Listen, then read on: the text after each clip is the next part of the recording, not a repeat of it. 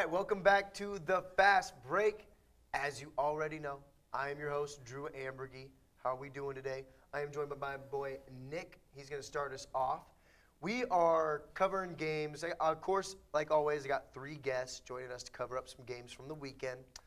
These ones are all from Sunday evening because there was no NBA games Monday. I'm presuming it's because the NCAA championship was on Monday night. Shout out to Kansas. Congratulations on the Natty. But today, I'm going to start off with my boy Nick, and we are going to be talking Nuggets and Lakers. So we got one team that's obviously battling through injuries, staying afloat, led by the potential MVP Jokic. Well, we got another team that is not battling through their injuries and is quickly falling off a cliff in the Los Angeles Lakers. But I figure they're 2 very good teams to talk about, so that's why we're addressing this matchup today. So let's go a little recap of the game. Lakers started off actually pretty strong. Honestly, it was looking like the old AD out there. I mean, honestly, those knees looked fine. Russell Westbrook was making explosive plays. And, you know, they were up 9 at the 6-minute mark of the second quarter. And you know what? You know, Lakers fans were kind of like, hey, we might be back. But Aaron Gordon, honestly, who had a really good game for the Nuggets, started kind of going off there towards the end of the second, into the third. And honestly, he just couldn't miss from 3-point range. He was kind of unbelievable. Shout out to him for working on his range. At just a 1-point game going into the fourth, kind of a little back and forth third quarter, Denver slowly pulled away. You know, Jokic was just making plays. Aaron Gordon was playing really well. Will Barton hitting timely shots. And then, of course, Bones Highland playing really well as a rookie out there. And they kind of slowly stretched it out to make it an 11-point win for the Nuggets. They ended up getting it done 129-118 in the land of Los Angeles. Now, obviously, the big storyline, no LeBron in this game. Would he have made up an 11-point difference? Probably. So you got to take that into account. But still a good win for the Nuggets, who are, you know, vying for playoff position. And, man, this one almost buries the Lakers. Couple quick stats here for you. The Nuggets, Aaron Gordon, like I said, dropping 24 points the other night. Will Barton, 25 for him. He's been a really nice role player for them, help keeping them afloat. And then Jokic, the potential MVP, possibly back-to-back, dropping 38 points, 18 rebounds, and 6 assists, which was just another insane stat line for the reigning MVP for him. Lakers, Anthony Davis dropped a nice 28 and 9. He's been playing well since he got back. And then Westbrook, a great game for him as well, too. 27 points, 10 rebounds, 7 assists, you know, almost his classic triple-double. And then shout out Melo, putting in 17 points as well, too. Nick, what are your thoughts kind of on this game and how these teams are faring after this result? I mean, like for the Nuggets, it's pretty much expected that they beat the Lakers. Mm-hmm. I was honestly surprised at how close it was, and the Lakers, minus LeBron, they actually looked pretty good. Mm-hmm. I'm not even going to lie. Like Davis almost had a triple-double, same with Westbrook, or Westbrook, whatever you want to call him. And they had Melo come off the bench. But I don't know. The Lakers, with that loss, I mean, they're still sitting at that 11th spot, so it's not looking too good for the dream team, or, you know, a super team, if you want to call that. Not even going to make a play-in game. Mm-hmm. But kind of going to the Nuggets, they look. I think they'll be a pretty dangerous 5 seed. They're still like battling with injuries. Jamal Murray's not out there yet, but I mean, if Jokic is putting up 38 and 18, I mean, you can't really complain if you're a Nuggets fan. Yeah, and they're getting great play out of their role players, and it just goes to show, man, if they had their second and third best player, they'd probably be one of the favorites in the West. Like, man, if you had DeJounte Murray on this team, I just couldn't imagine them not being a top 3 seed. DeJounte Murray plays for the Spurs. Or shoot. Jeez, my bad. But if they were fully healthy, I would imagine they would be a top 3 seed right now. It's just been a tough year for them as far as injury-wise, but Jokic is just kind of keeping them afloat. And you know what? If he gets his second MVP out of it, you can't consider it necessarily a wasted season. Yeah. But let's talk about Jokic. Now, obviously, another insane stat line. And, you know, kind of a lot of the advanced stats, win shares, plus, minus, are just nuts for Jokic. Do you think he should be the back-to-back MVP this year? I personally think it's going to be him. I think it's going to come down to him and Embiid, which is kind of crazy that there's 2, like, 7-foot centers in the MVP conversation, but their play style is pretty similar. And Jokic, even though he's like 7 foot and is a center, he's bringing the ball up the court most of the time and is the one facilitating the plays and such. But I mean, you can't really like argue over like 38 and 18 against a struggling LA team.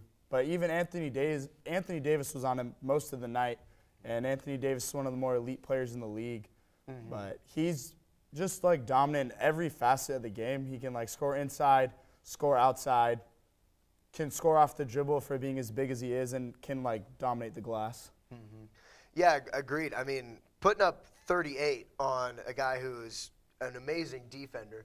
Now, obviously, like as I was watching this game, slowly throughout the game, you kind of started to see Davis like slowly kind of slow down.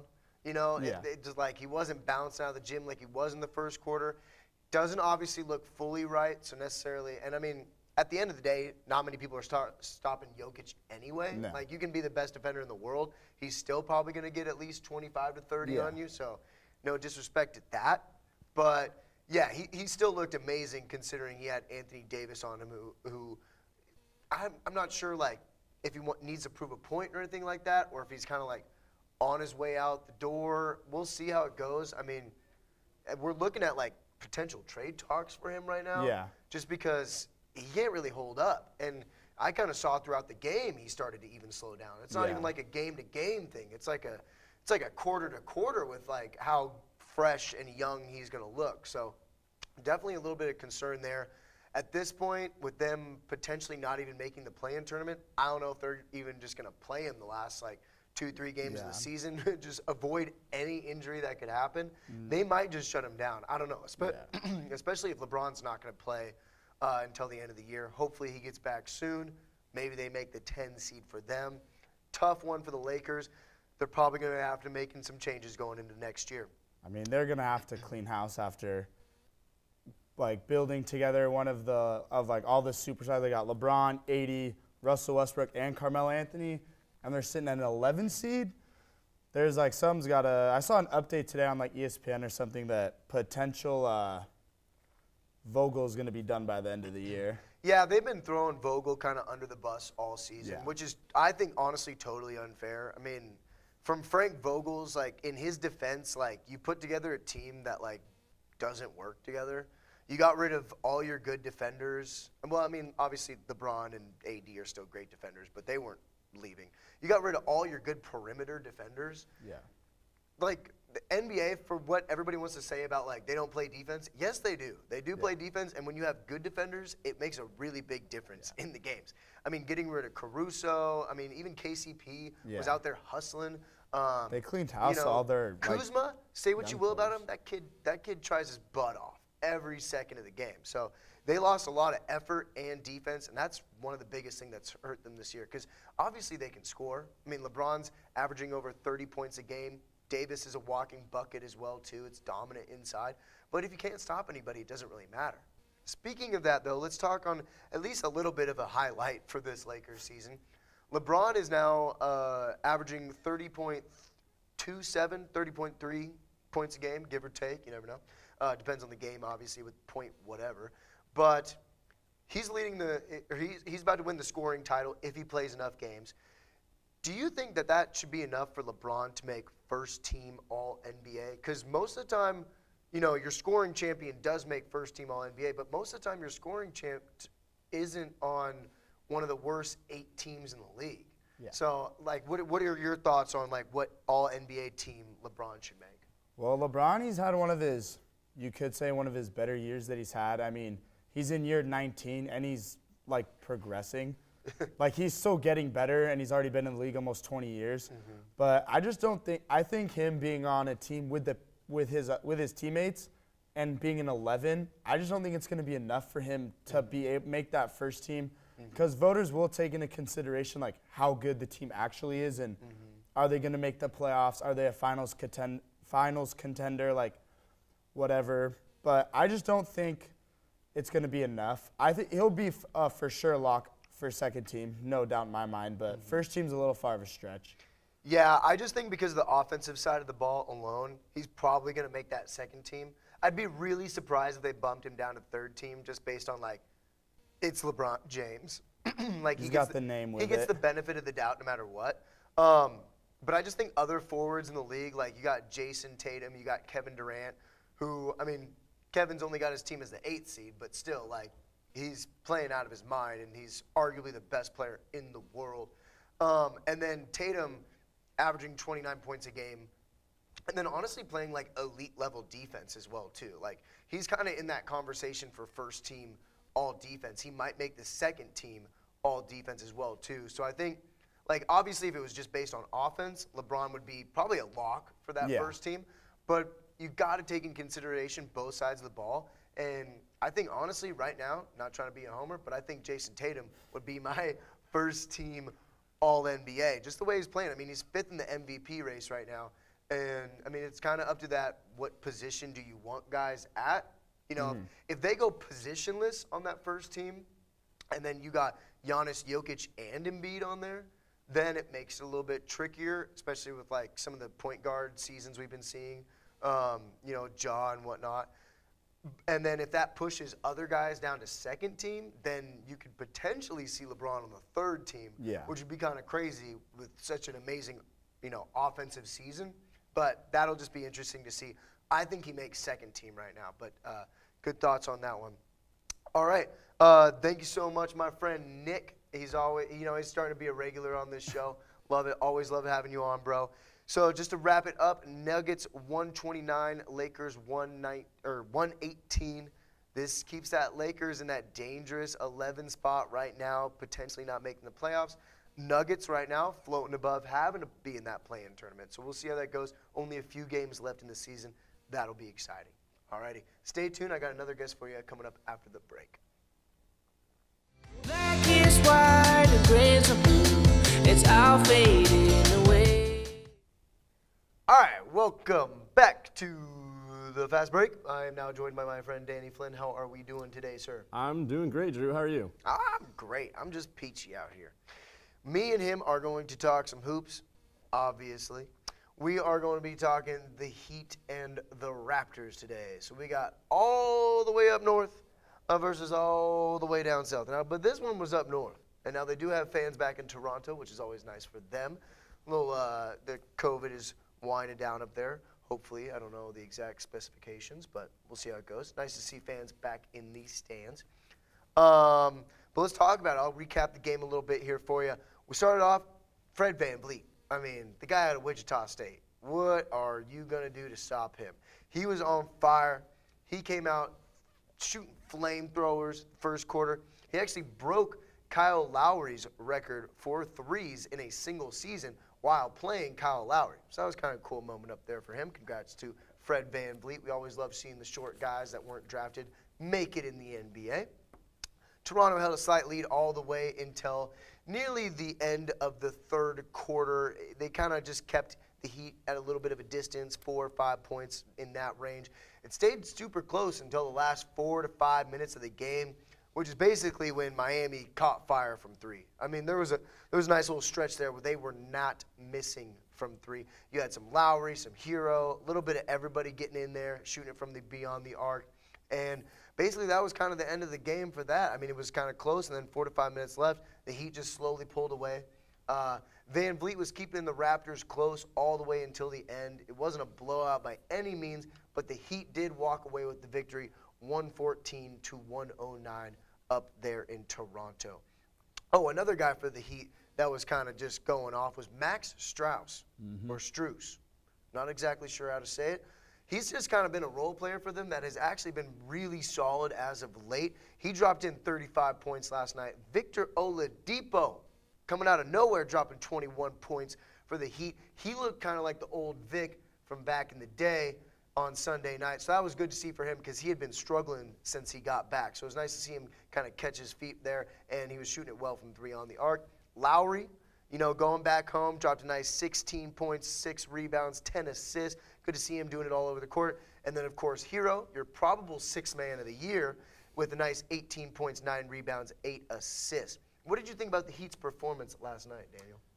It was great. It was a great performance by the Heat. I mean, so the Heat have a lot of weapons. They've got Tyler Hero. They now have Oladipo stepping into his role. Kyle Lowry, obviously. In my opinion, they are the deepest team in the East. I think that, I mean, all across the board, only 3 players on their roster on Sunday did not enter double figures scoring. I mean, this is a team that, and they played notably without Jimmy Butler, without PJ Tucker, without Gabe Vincent, and without Eric Spoelstra too, their head coach. He was out on health and safety protocols. So shout out Chris Quinn. Yeah, sadly the COVID's been creeping back a little bit in, with the league. But yeah, a great game from Miami, and really proves like how deep they are as a team.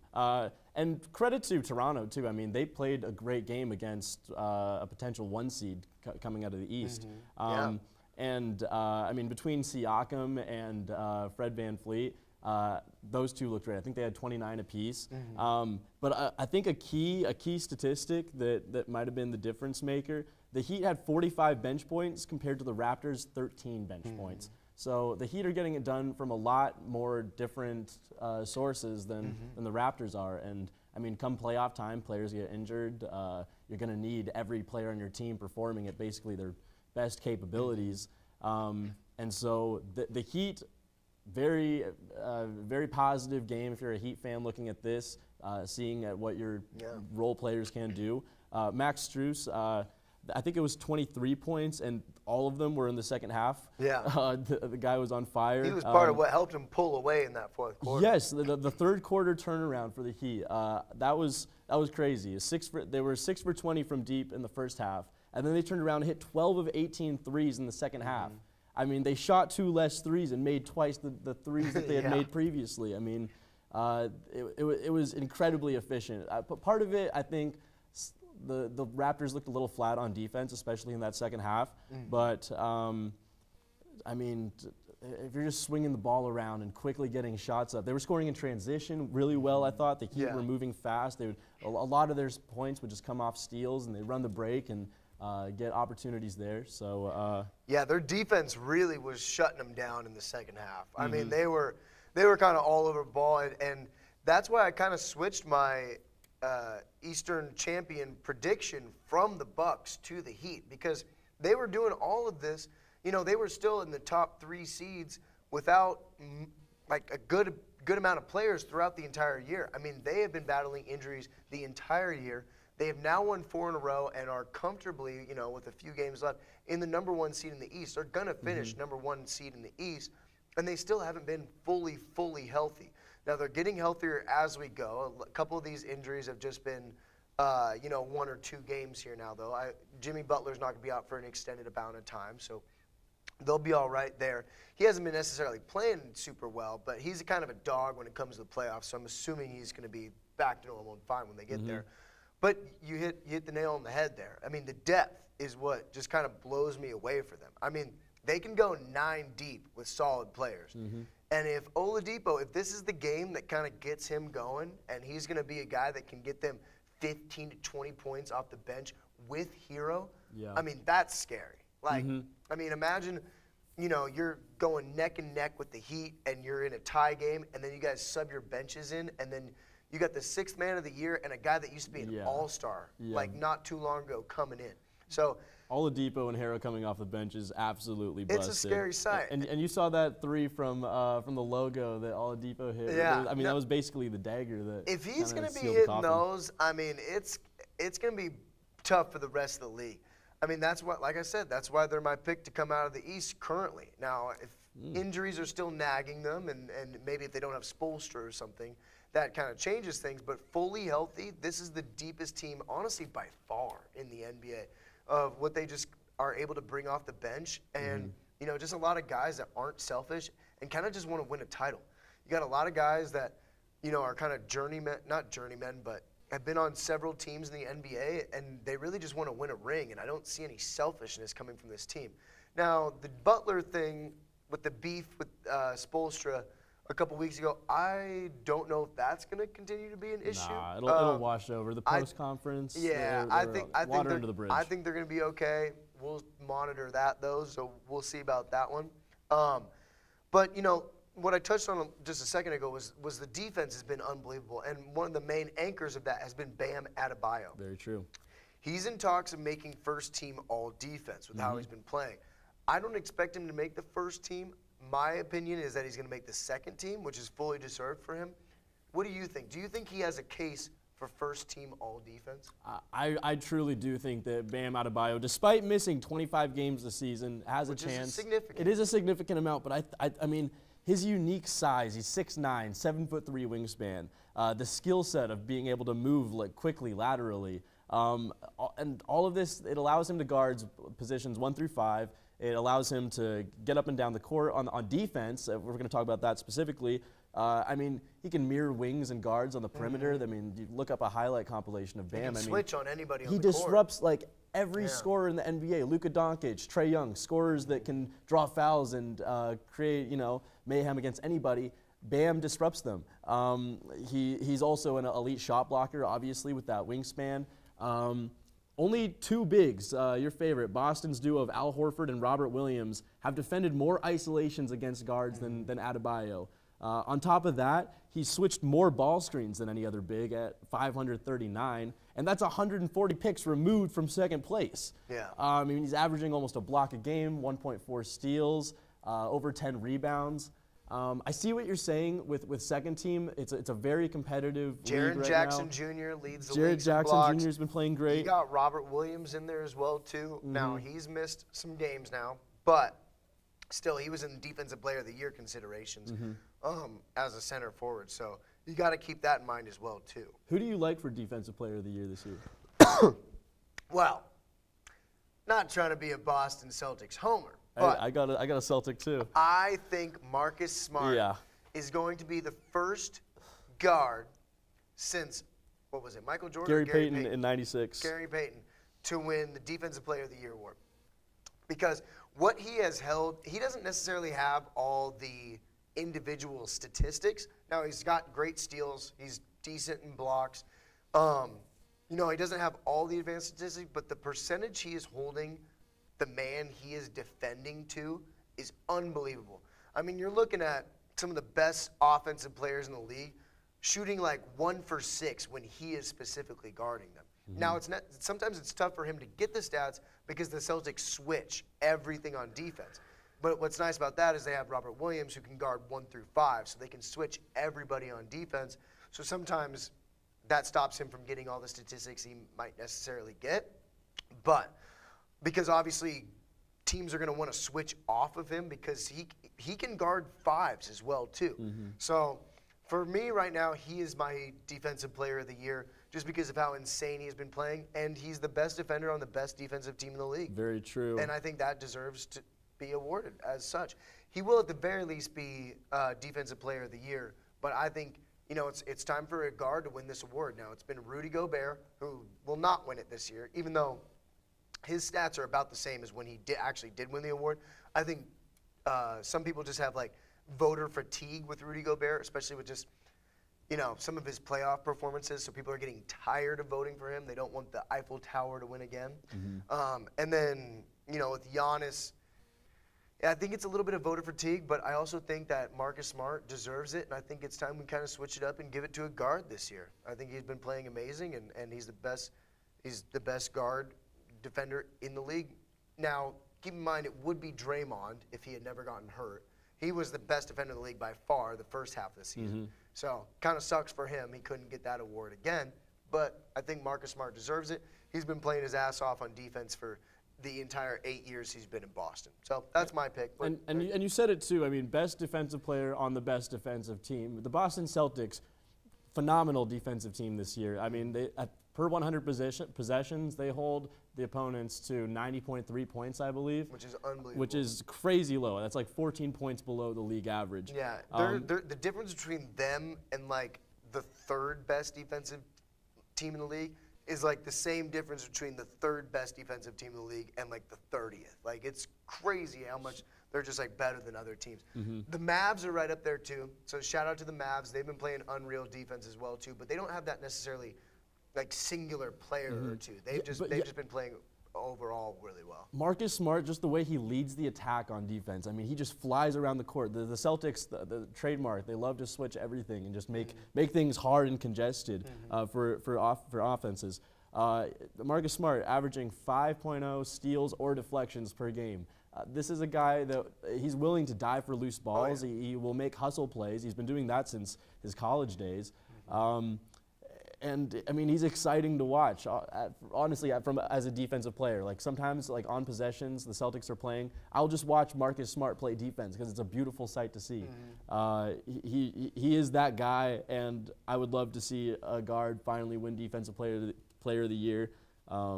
Speaking of another guard to talk about, I love to talk about Marcus Smart. I can talk about Marcus Smart all day long. He's one of my favorite Celtics ever.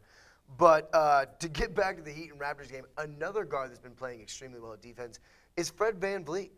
And he's even shorter than Marcus Smart, which makes it even more impressive on what he's doing on the defensive end as well, too. He is in talks for making that second-team All-NBA defense as well, too. So I'm wondering, do you think he'll end up making the second-team defense? Because obviously Toronto's defense is very good as well, too. And he's one of the leaders of that. Obviously, Siakam's a good defender. They just got a lot of players with length that are very good at defense. But VanVleet, as a shorter player, I mean, that low center of gravity, it's hard to dribble on him. It's hard to drive on him. He's so low enough he can get his hand in there and poke the ball away. He has a bunch of steals, a bunch of deflections, stuff like that. He gets in the passing lanes. He's just a smart defender. I personally would like to see him on my second-team defense. Do you think he makes a second-team defense? I love VanVleet. I mean, another short guard that mixes things up and, pokes the ball away. Love all that. I don't think he's making either the second team or first team defensive or all defensive team. I mean, if we just look at positional, I mean, Drew Holiday. There's just so many guards. Drew Holiday, McCall Bridges, Derek White. I mean, there's so many guards that are just playing outstandingly on the defensive end that it's tough to make a case for Fred VanVleet as well as he's been playing. Yeah, Bridges right up there as well too. It's just tough to take away from so many of these guys. I wish we could have 4 all-team defenses because they're playing amazing. Hopefully VanVleet can at least make an All-NBA team, though. I'd like to see him maybe get in that third team slot. It'll be tough. It'll be tough because obviously the guard position is pretty loaded nowadays in the NBA. But I'd like to see him make it because him finally getting to be an All-Star and if he could really get an All-NBA team and prove himself as one of the top 15 to 20 players in the league, I think that's an honor he deserves at some point in his career. Now, one more question, because I'm trying to wrap it up here. But Scotty Barnes, everybody's talking about Evan Mobley. Everybody's talking about Evan Mobley. Everybody's talking about Cade Cunningham. And those guys are playing out of their minds right now. But Scotty Barnes, he leads the rookies in points and assists. Overall. Isn't that crazy to think about? Yeah. He leads all, and now that's obviously just because he's been playing consistently all year long. And I don't think he's probably only missed like a game or two. But he leads all rookies in points and assists. Does he have a case for Rookie of the Year here? Because he's playing on a winning team. Like Barnes, you could say he's contributing more to actual wins. He doesn't necessarily have the assists and points per game as the other guys do. So overall points, like in terms overall of the long points stretch. and overall assists, because I think he's just played more games than those other guys. But does he? I mean, I don't hear much chatter of him for Rookie of the Year. Do you think he has a case? Yeah, I mean that is an impressive stat, but I mean, I think the value that guys like Mobley and Cunningham have on their teams. It's tough to really throw a guy like Barnes into that mix when those guys are playing so well. Cade Cunningham, I mean, he's just been great all year. Clutch, too. Yeah, Mobley. They're starting to win more. Yeah. And he's doing it with a bad roster. Yeah, and Mobley. And there's talks of him being second all-defensive team. And so, yeah, Scotty Barnes, he's going to be a force to be reckoned with for years to come in the league. But at this point, Rookie of the Year, I'm giving the nod to probably Cade Cunningham. Really? Yeah. I'm still probably going to go with Mobley. Just because he's been pretty dominant, and the defense is unbelievable as well, too. And just contributing to a lot of wins there. And that Cleveland team, if you take away some of those injuries, you could argue that they'd still be a top 3 seed in the East, and he would be their first or second best player, which is kind of unbelievable. Yeah. I mean, we haven't seen that in Cleveland since LeBron James. No, I'm not comparing him to LeBron James. Don't get mad at me. But Cavaliers haven't been good since LeBron James. That's true. That's Without true. LeBron, I mean, honestly, think about it. It seems like forever ago, but it wasn't really that long ago. You know, it was only 4 years. Yeah, that they were in the finals, which is crazy to think about. Yeah, but as soon as he leaves, it's yeah. instantly a But then way you get different guys team. like Evan Mobley and Kyrie Irving. So we'll see who gets the next batch of guys. Overall, though, the rookie class has been pretty unbelievable. But all right, let's wrap it up on that. Thank you for coming on, Danny. Always a pleasure, my friend. Pleasure. Heat 114, Raptors 109. Heat win 4 in a row. They're staying in that number 1 seed. Raptors, towards the bottom of the playoff standings in the East. But I don't know if anybody really wants to play them because they have played pretty well lately. Yeah. But alrighty, we got one more guest for you. It is going to be BG coming after the break. You're not going to want to miss that. So stay tuned. The weather changes, moves just like All right, welcome back. I'm Drew Amburgy. You already know that. I am joined by BG. You saw him on the All-Star Break episode of the Fast Break. That was a hell of an episode. Obviously, we had explosions and clowns, and I'm excited for what's going to happen today. We got a miniature Biggie right here, so Notorious is the theme today. And you know who was acting notorious on Sunday was my man, Luka Doncic. And that's the game we're going to be talking about right now. Mavs versus Bucks in the land of cheese up in Milwaukee. Bucks took out a nice 8-point lead. You know, Drew Holiday was actually going kind of crazy in the first. He was kind of making threes. He was doing like hook shots, stuff I've never even really seen him do before. He was just playing awesome, and then obviously his normal lockdown defense like he does. Second quarter, Dallas went on a 10-0 run with about 4 minutes left, taking a slight lead into halftime. You could thank that a lot to Luka Doncic, but a little bit of everybody. The Mavs have a really solid, nice, depth going on right now, and Dinwiddie's been playing very well for them. It was the Giannis show in the third quarter. You know, we've all seen Giannis do this. He kind of just takes over the game. He was taking over with his mid-range game, which I really liked in this because he's been working on that since he got into the league. You know, obviously his three-point shooting's got a little bit better. He's one of the most dominant people we've ever seen next to the hoop. But his mid-range has gotten significantly better, so shout out to him for working on that. That's why he's in the MVP conversation. That's why he's in the MVP conversation again. Then Luka honestly had a great second half as well, too. And, he kind of got the game to his pace, and basically the Mavs kind of just slowly pulled away after that. And he kind of does what the greats have done, the LeBron James, the Jordan. He just gets the game at his pace and just dominates it. The Mavs, let's talk about Luka. 32 points, 8 rebounds, 15 assists, MVP-type numbers from him. Norman Powell, shout out to him. He dropped 22 points and 13 rebounds, probably his best game of the entire year for the Mavs. And then Jalen Brunson dropped in a nice 15 points. The Bucks, Giannis, of course, trying to stay in that MVP race with 28 points, 10 rebounds. Holiday, like I said, had a good game, 20 points, 9 assists. Bobby Portis dropping in 17 and 8. And then Middleton, not a great game for the Bucks' second-best player. He only had 11 points this game. Probably, if he plays a better game, they probably have a much better chance of winning. They probably do win if he has a normal Middleton game. So tough one for him. The Mavs ended up winning 118-112. But like I said, Luka kind of takes the pace down to his speed, and the Mavs shot 27 free throws, And basically, that's how Luka kind of just slows it down. He's great at drawing fouls. You're either going to contact him or he's going to get an open shot.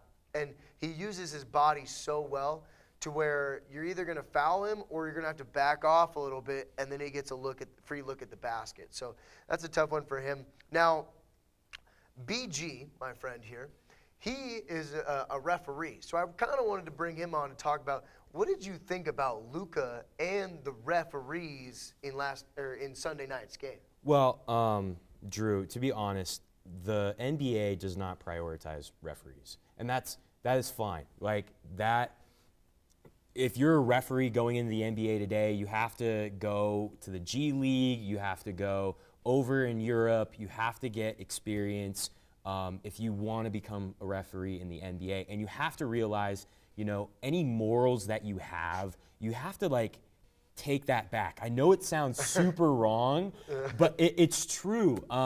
When you have to realize that you're much bigger in the organization as a whole, and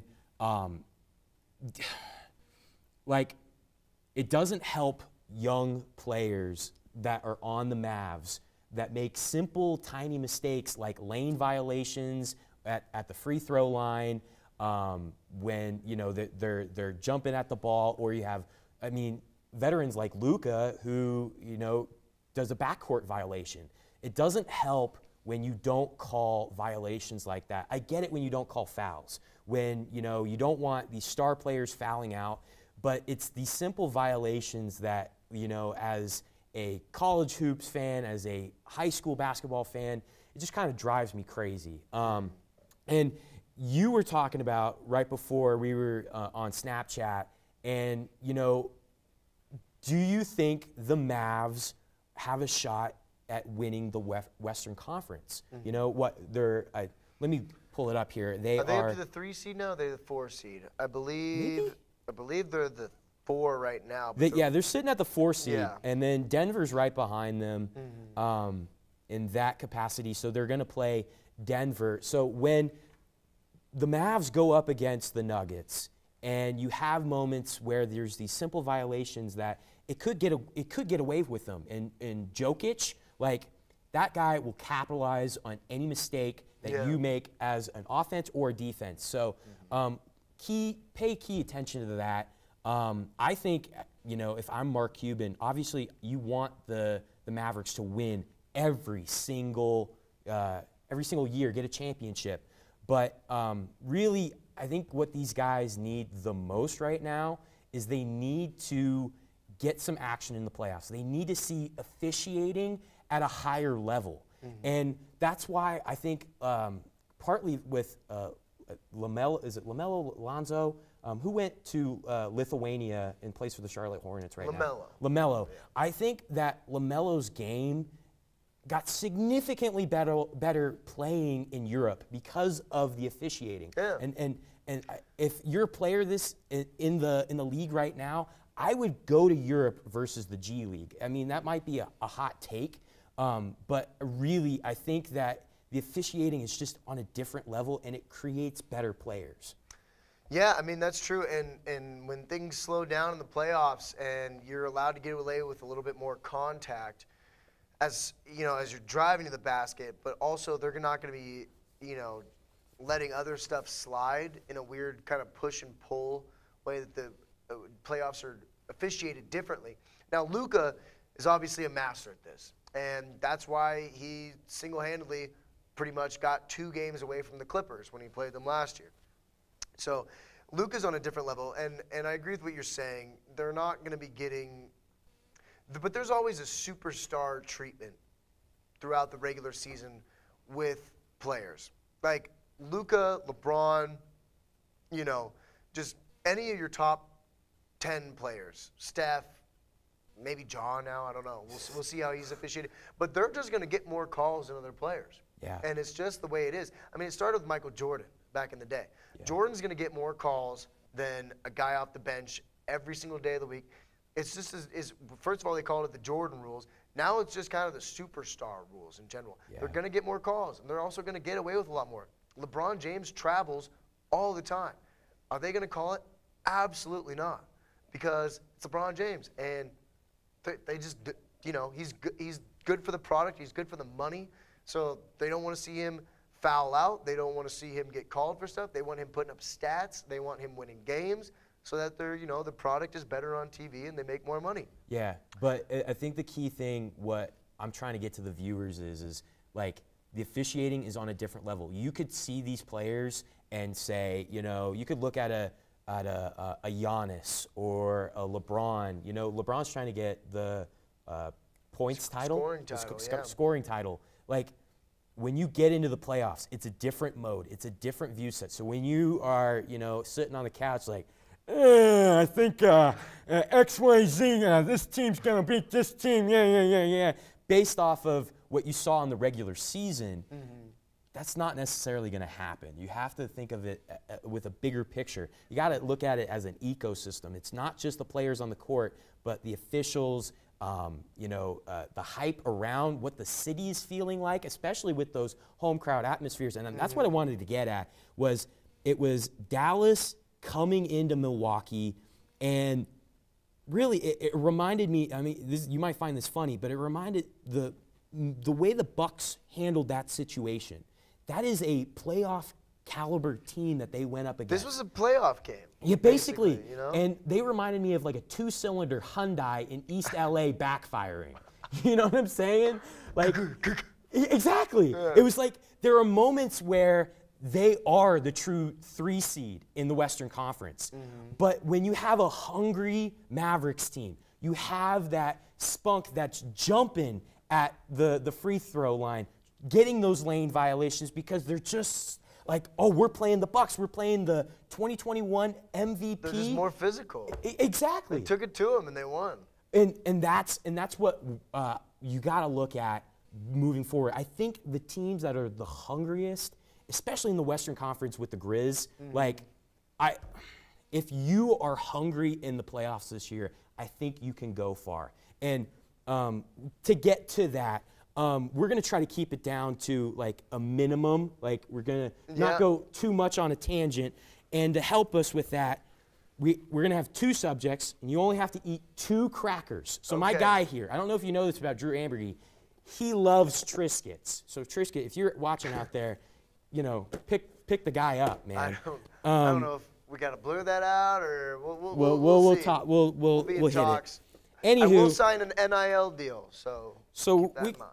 We got some wasabi, and we're gonna put it on the Triscuits. And I hate spicy food. And I do too. I am not a big hot guy fan. You know what? You can pick your poison, my friend. We got the wasabi. But I did not know this was gonna happen. So. But shout out to Buffalo Wild Wings. We got just habanero heat. BG might have to end the show for me, so we'll see. I might be in the bathroom crying. Oh, we got the trash can close too. But I'm not gonna throw up. Oh. Well, actually, I might. And then, if worse comes to worse, we do have some ice cream to back you up. Okay. But yeah. Not bad, huh? That's not bad. I mean, it would be good if we had chicken wings, but you know, we're high school or we're college students. So. We got Trevor running out back to go grab a chicken, so we'll see if he can get back in time and cook it up. Yeah. So basically, I'm gonna ask you, who do you think who's gonna come away in that Eastern Conference Final? Yeah, think about your answer before you're saying it, so you have some time to. Well, I already have my mind made up. Okay. And who's going to be that sleeper team that you got to watch out for? Well, you know what was crazy is before I even decided on this game to pick, I was saying, why is nobody talking about the Mavs as a sleeper to come out of the West? And a lot of times people say it's their depth. They don't have a real good second star. They don't have a real good second star. All right, well, I'm saying if Luka is playing like this, I don't know if it matters. He might go on a tangent and just not a tangent, but might just go on a rampage and go through the entire West. So they're my sleeper in the West. My favorite, I still got to stick with the Suns. They're playing out of their minds. In the East, my favorite, like I said, Miami. My sleeper. Hold on. What? You're gonna. You asked me a question. You're gonna. Oh, well, I'm gonna ask you the question, and then you're gonna help the people. You gotta say it in a timely manner, my friend. Okay. All right. Do you want the hot sauce or you want the wasabi? I'll go with the hot sauce. Okay. Wasabi just, at least that's got some flavor to it. Can you hold it up for me after you pour it on this? Oh, Yeah. yeah. Oh, that's a good dollop. Dollop of Daisy. Yeah, no sponsoring. So I got, what do you want me to do? Okay, so who do you think is the team in the Western Conference that's sleeping on? Like, and why? Being slept on? Being slept on, all right? You want me to eat it and then answer? Yeah. Okay.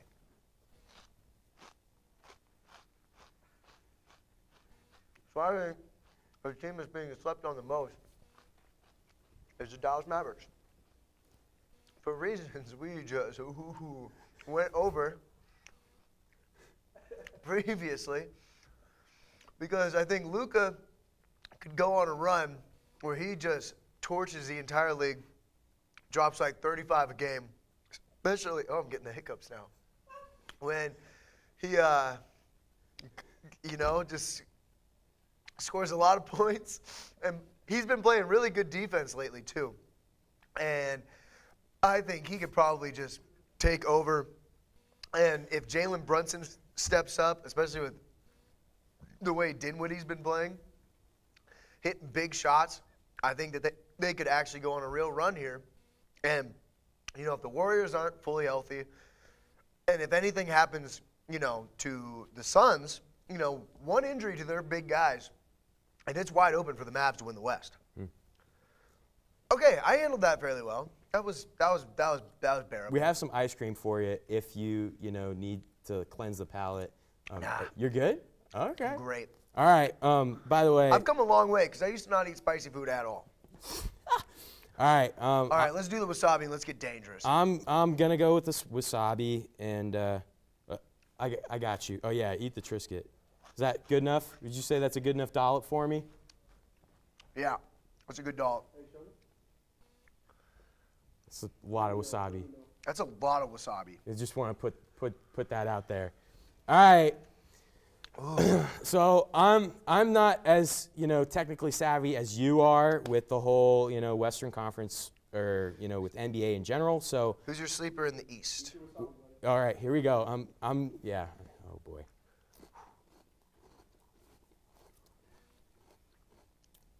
Ooh.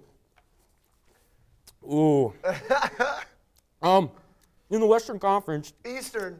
Oh, we're gonna go Eastern. Oh, you want to go Western? Pick your Western. Then. They'll go Eastern. Okay. Oh God.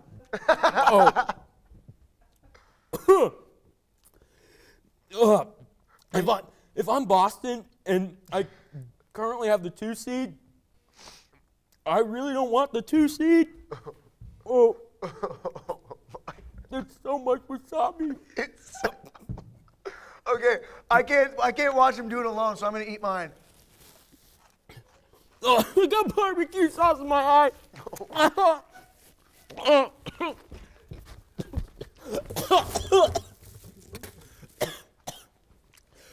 Oh my God! Stay over there! Stay over there!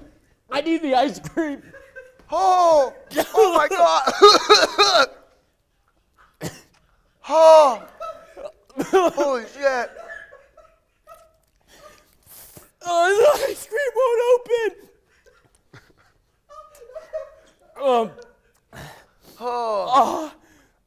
By the way, this is mac and cheese ice cream.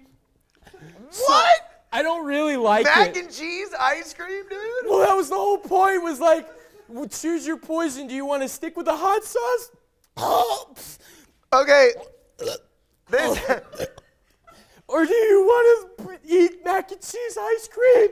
Thank you, BG, for coming on the show. Okay. Oh I'll my leave you on God, this. no, dude. If you're in the Eastern Conference Finals and you have the 2 seed, I really wouldn't want it because you have Cleveland and Atlanta that are going to vie for the 7 seed. And really, I would rather have a Toronto at 6 seed or the Bulls at a 5 seed. I think Toronto's just absolutely horrendous. When Giannis is like, if Giannis does play Toronto in the Toronto. Oh yeah. Yeah. Okay. I'll finish this one up, buddy. As a 3 seed, playing Toronto, Like, Giannis is going to bring the whole dang alphabet, and he's just going to school them. So, I wouldn't want the 2 seed in the East. Well, you heard it here first. You don't want the 2 seed in the East. Thank you, BG, for coming on. Always just an absolute pleasure. You know, you're a legend. Wait. Before you go. This has been this week's. I have a present for you. Okay. This is a Larry Bird pop. Thank you for being such a good sport. Thank you for having me on. No way, dude. This is all for you.